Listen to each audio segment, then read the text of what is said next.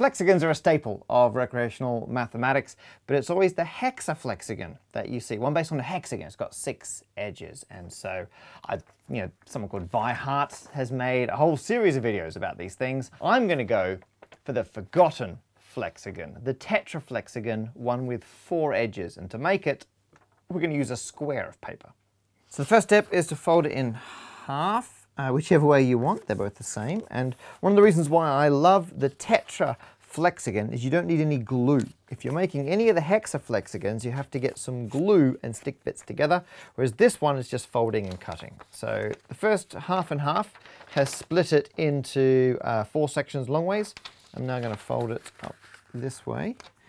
And if I make the creases really like good creases, because they're going to kind of be used as hinges later, I should end up with, here we go, it's a piece of paper now split into 16 smaller squares. I'm going to remove the center 4 squares. I'm going to keep this ring of 12 squares intact. I'm going to take these middle ones out. You could do that by stabbing the scissors in and just cutting around, but as we learnt from Katie Steckles in her fold and cut theorem video, you can do anything you want in a single cut if you're a bit clever about how you fold it. So one cut down there, come on, and we get, that's not bad. Okay, there's the center 4 squares gone, we can get rid of those.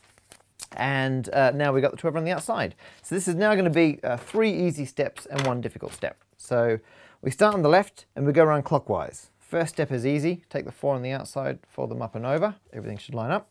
Second step as we come around, take the 3 at the top, fold them up and over, and they come down like that. Next step, as we keep coming around, take these 3, fold them up and over, and that is the end of the easy steps.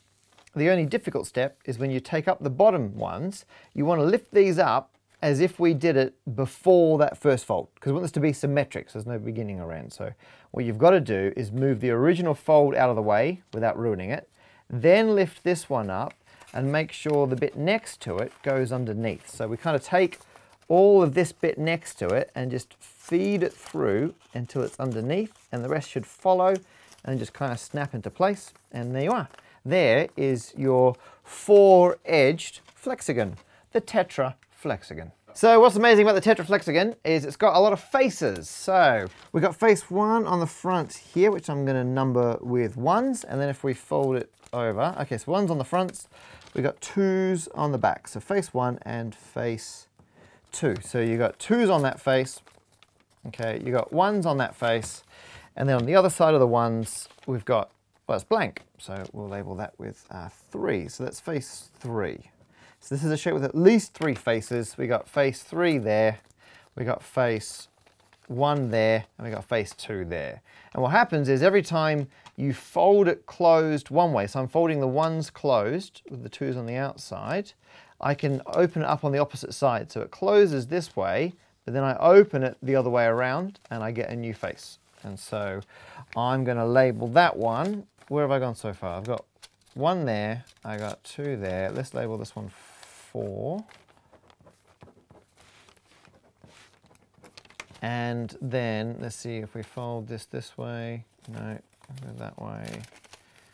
We go this way. There's another one, there's 5. We are looking for 6 faces, because if we think of the original shape we made, there's my ring of 12. So there's 12 on the front, there's 12 on the back. So I've got 24 of these little squares. I'm using up 4 for each one. So if I divide that by 4, I get 6. So there are enough squares to make 6. Whether or not it does is a slightly different question.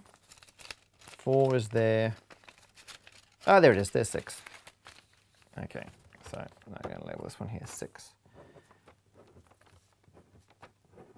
And if we actually want to check that we've got all of them, face 2, fold it in, face 1, fold it in, face 3, okay.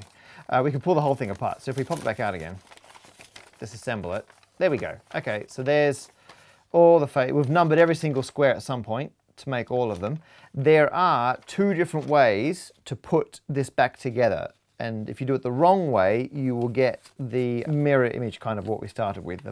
The numbers won't line up again, but if I carefully put it back together the same way we folded it originally, we're back to where we started. There we go. So, oops. I got caught. Unbelievable. And once you make one of these, it's kind of fun. You play with it for a while.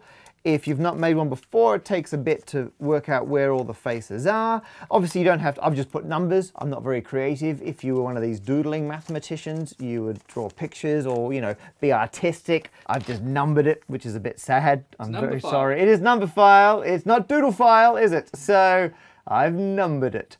So you can be as creative as you want, and you can spend a while trying to find them. But if you are into numbers, after a while, you're like, hang on. I know there are only 6 faces, but what combinations of faces can I get at the same time? Obviously, I can get 1 opposite 2, because that's what I started with. I can get 3 opposite 1. Can I get 3 opposite 4? Can I get 5 opposites? Like, what combinations of faces can you see at the same time? And that was the first thing I started wondering when I played with one of these. And for a while, I thought, you can get combinations of faces, but there's always a 1 and a 2. You never lose those original 2 faces. But no, here's a 5 opposite a 4. So you can get reasonably lost, right? The original 2 faces are long gone. We have 2 new faces on the outside. And when I had this, I was like, I want to work out the logic behind this. What is it which means I can get different pairs, and which ones are possible, and how do I go between them? And so I drew a diagram. Okay, diagram. We're going to use colors because that's how we roll here. This is as close to artistic as we get. So what face is definitely possible? So I first did this. Actually, I didn't do colors. What I did, I was kind of lazy. I was like, okay, I'm going to label that as being 1, 2. So that's not a fraction, a half. It's a 1 opposite of 2. I was using my own notation. And then I went, okay, I can go from that to 1, 3. So I put 1, 3 on my diagram. And then I realized, I was like, wait a minute. One face always stays there. So whenever you flex, whichever one goes on the outside is still there when you open it up. You only change 1 at a time. So when you go from 1, 3 to 1, 2, the 1 doesn't change. I was like, well, I can kind of imagine those 1s being linked. And so I can go from 1, 3 to 1, 2. If I keep the 3, I can get to 3, 6. So over here somewhere, I've got 6 and 3, and I've kind of linked those up like that, right? And I started drawing the network to try and work it out. I'm going to show you the network I ended up with because I'm particularly pleased with it. First of all, I'm going to put this back to its starting state. 1's going to be red. So there's 1, and 1 can be opposite. Let's do light blue. It can be light 2. Okay, there we go. There's 2, right? So 1 is opposite 2. Okay, so let's see. What else can I get opposite 1? Well, I can go from 1. That can be opposite 3. Okay, so I can have 1, 3, so I'm going to put 1, 3 down here. That can be purple. Or 1 can be opposite. So actually, it's horizontal and vertical. So if I fold it vertical fold, you get 3. If I fold it horizontal fold, you get the other one. So that's 5 in there. So 5, you're going to be an orangey color, and we'll put 5 up here. And so what I've done is I have run all the 1s in a line down here. So this is all the ones you get which have a 1 in them. And so I've still kind of got them on either side, so you can see what's going on there. Okay, we'll do 2 next. So 2, if we fold it horizontally, it's opposite 6. So that's 2 opposite 6 that way. So that's going to be 6 with 2. And then if I hadn't folded it horizontal, if I fold it vertically, 2 is opposite 4. So 4 is going to be dark blue. And so that's going to be down here. So now I have lined up all the faces with 2, and actually we've got another line going this way. So there are the 5 combinations we found first and how you can go between them, but there are other ones. So if I go 4, 2, let's go back over here. There's 1, 2 in the middle again. Let's go out to one of these. Let's go out to 1 opposite 5, so over here. If I keep 5 there, I can get 5 opposite 4. Okay, 4's over here. So what I can actually do is extend the 5 line down here, and then I can extend the 4 line up here, and now I've got 5, 4, and that predicts I can pop down here to 4, 2, because I've preemptively locked that in. But if I keep 4 on the outside, close it, sure enough, there it is, 4, 2. So that's dropped me down there, and I predict on the opposite side over here, if we extend 6 down there, and we extend 3 up there, that predicts we're going to have a 6, 3 over there. Sure enough, let's get over that side. Where should we go? So we're at 4, 2. Let's go back to 2, 1. Oh, back at 2, 1. Done that. Let's go down. We'll go to 1, 3. Which way is that? Here we go. There's 1 opposite 3, and then we should be able to pop up there to be 3 opposite 6. Sure enough, there it is. There's 3 and 6, right? And then that's it. These other ones, they don't fill in. But I was able to create, it's kind of a graph, but I've put some structure into it. I've had straight lines, so I've got 6 different colored lines, and whenever 2 of those lines cross, that combination of faces is possible. So originally I just kind of sketched them all over the place, and then I realized there was some logic underneath them, and I was able to then arrange it to show the structure behind what combinations of faces are possible, and that pleased me immensely. So I've been throwing some names of flexagons around.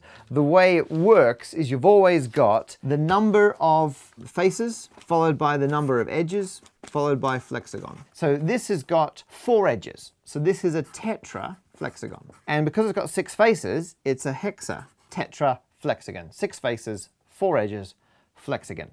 So the ones you see online all the time are hexa flexagons because they're made from hexagon. They've got 6 edges and then however many faces. The easy one, the one you see all the time, is the trihexa flexagon. It's only got 3 faces. This one gives you 6 out of the box. With a lot of work, you can make a hexa flexagon. So 6 edges, 6 faces. My goodness, it's a real pain. So the trihexa takes a bit of work making a chain of 9 equilateral triangles, technically 10 because you want to glue.